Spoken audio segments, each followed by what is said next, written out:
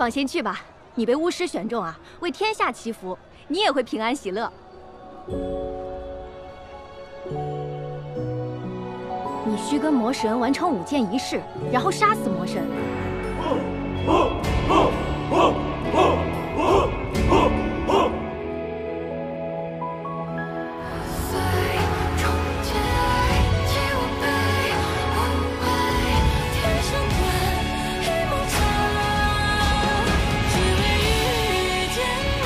你是魔神，还是命运？是仇敌，还是爱人？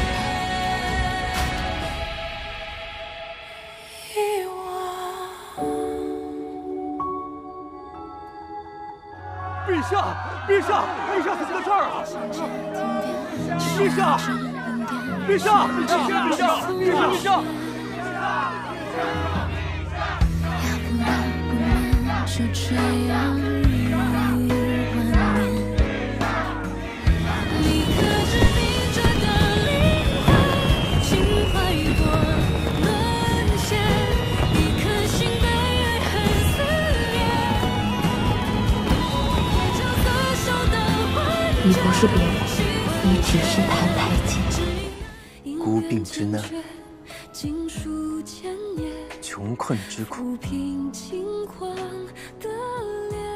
怜弱之情，行善之心，这些苦难我能感同身受。如今只想尽我之能去帮助更多的人。自从有你伴在我身边，我似乎可以感受到越来越多的情感。我突然觉得，这世界原来是这般美好。倘若我将邪乎的事情告诉他，会怎么样？或许澹台烬知道了真相，便不会主动变成魔神了。我可以永远陪在他身边，保护他的性命。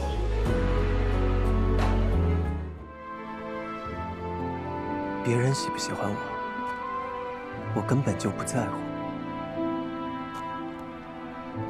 只要你愿意喜欢我，就够了。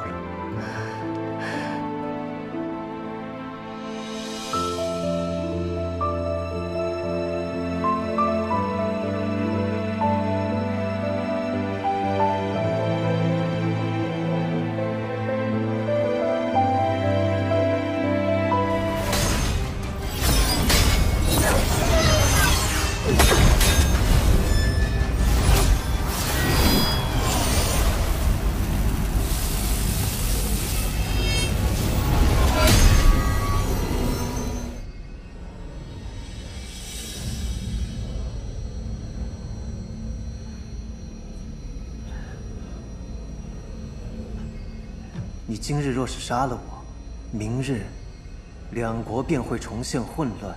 这笔账，你比谁都清楚。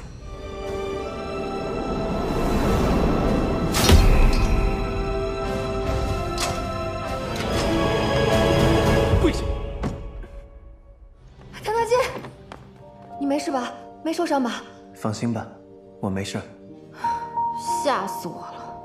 你看看你，手这么凉。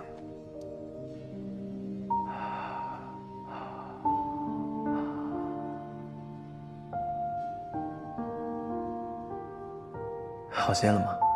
嗯。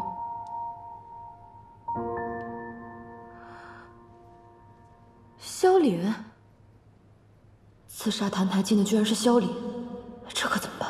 久违了，二小姐。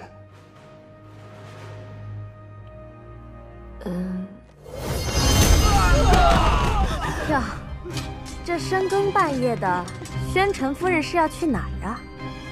看来萧凛失败了。你竟敢劫持我！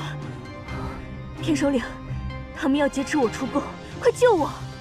哦，你们都听到了，真是一群蠢男人，我同他们不是一伙的。你千万要在陛下面前替我毙命。说，那缕情丝怎么会在你的体内？放开我！我是陛下的贵哥。再问你最后一遍，那缕情丝，你到底从何而来？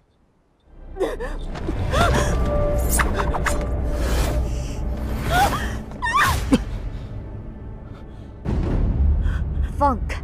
翩然，冷静些，别动手。青玉，他要杀了我！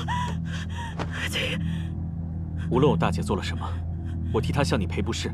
有什么事，不妨先说个明白。我与你们没什么好说，让开！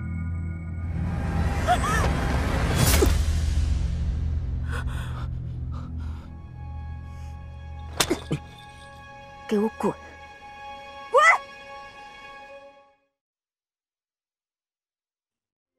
我方才在朱雀门见到了大姐和翩然，听到他们二人起了争执。争执什么？妾不懂他们在说什么。是吗？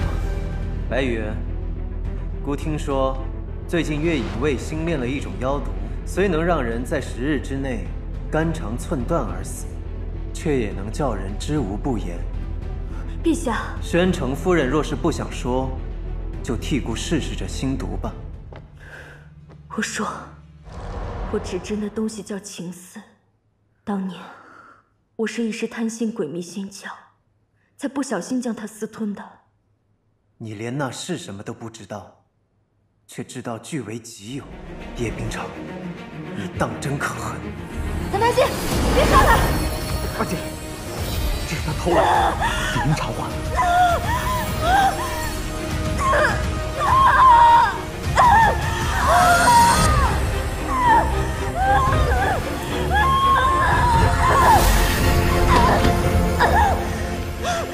若不是叶夕雾让我生了情丝，知道了爱是什么感觉，我恐怕永远无法拥有它。褫夺叶冰裳宣城夫人称号，明日起汝叶庭为奴。叶夕雾，你说，若是有了情丝，会是什么样的感觉？